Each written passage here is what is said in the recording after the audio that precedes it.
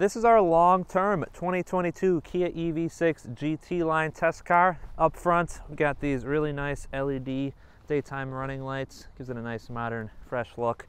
You notice a lot of nice glossy black painted plastic up front that contrasts nicely with the runway red paint that ours is in.